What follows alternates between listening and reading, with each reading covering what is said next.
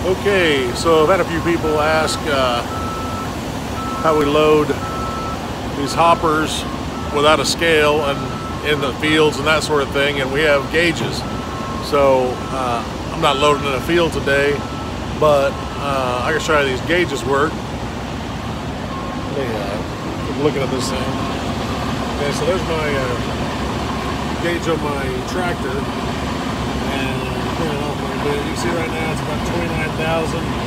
He just moved me up to start loading my rear hopper, and if I was out in the field loading soybeans or wheat and that sort of thing, it varies a little bit depending on the weight of your tractor, how much fuel you got in, that sort of thing. But anywhere between 27,000 and 28,000, I would move to the rear gauge.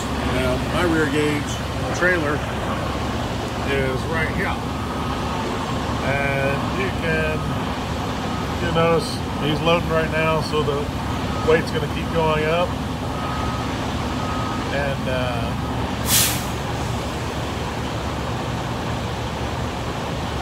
as that weight goes up, when it reaches about the 34 mark, because here at this place where we're loading granules,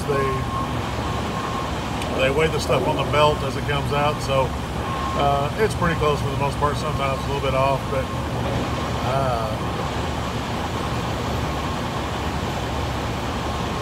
so then you can look and see if you make sure you got 34 on the trailer axles and then 34 on your drive axles.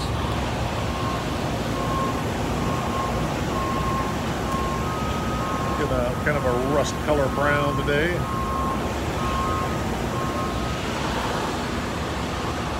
Anyway, that was that's a little quick tutorial on how to do that, but it's pretty easy with the gauges. Just make sure you calibrate them about once a month, take them to a scale, and adjust them accordingly, and you should be good to go. All right, take it easy.